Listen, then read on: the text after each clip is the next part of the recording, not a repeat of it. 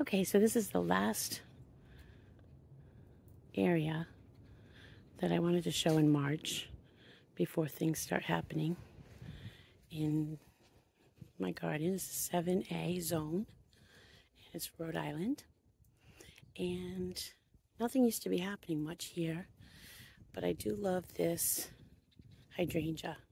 It's so beautiful. It's blue and purple on the same branches, and it's probably about 8, maybe 10 years old now, so it gets pretty big.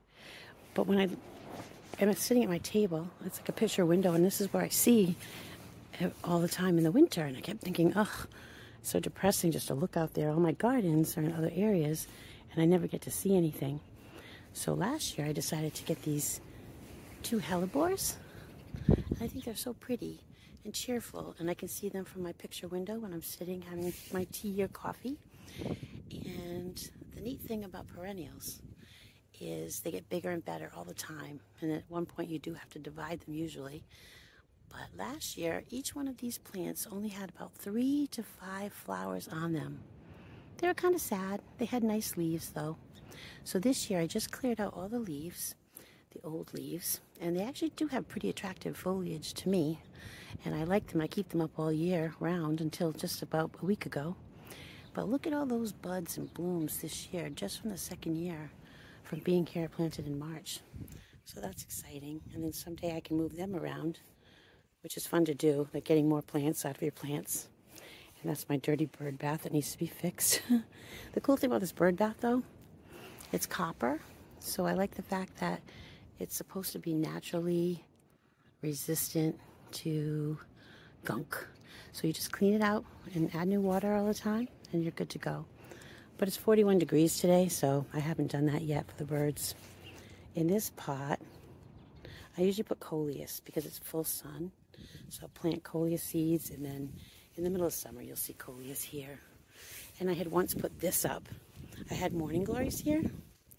But fun fact, did you know that morning glories attract rodents? We had neighbors in the back under their garage. I guess they had like a little rat family. So that year we did see rats like every day, about 2 or 3, which I guess that is too much, right? But they would come up this path and they would eat the seeds under the bird feeder. My fault. But when I had the morning glories here, they crawled up and apparently they eat the seeds, or the buds, seed pods. So we took those down. That was pretty awful to see that from your window. But anyway, I tried a clematis here, or clematis, I don't know how to say that. But that didn't work here either. So I'm going to try that again this year. But anyway, down on this path, which again, it's March, it looks like nothing, which is kind of cool though, because you know something's going to be happening. Down here is a bleeding heart, which I planted last March or April when I bought the other plants. So that will come back bigger and better this year. And then down this path, usually there are a couple of little hostas that grow. And then I have Solomon seal that was given to me at one of the plant shares for our Facebook group, Buy Nothing group. It's a wonderful group. Whenever you want to get rid of something or you have something you might be searching for, people give freely. You just share. You don't have to buy it or sell it. You just say, hey, I have a bunch of plants. Does anybody want them? And people want them.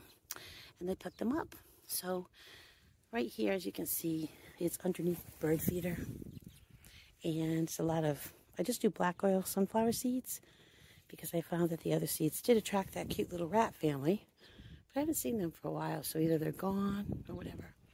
I didn't see them this year at all. So the seeds I have to rake out every once in a while. But the nice thing is they also suppress weeds. I don't know if you can see, there's no weeds in this area. So I posted a picture once of the Solomon seal and the hostas, and someone said, oh, your mulch looks so nice. And I thought, hey, it does make a good mulch, doesn't it? So in the future, I might even try that. Maybe in the butterfly garden, I'll like save it up and put it over there and see what happens. Sometimes the seeds aren't fully eaten, so a sunflower will pop up in the sun. But that's okay. It's a garden, and I don't mind it.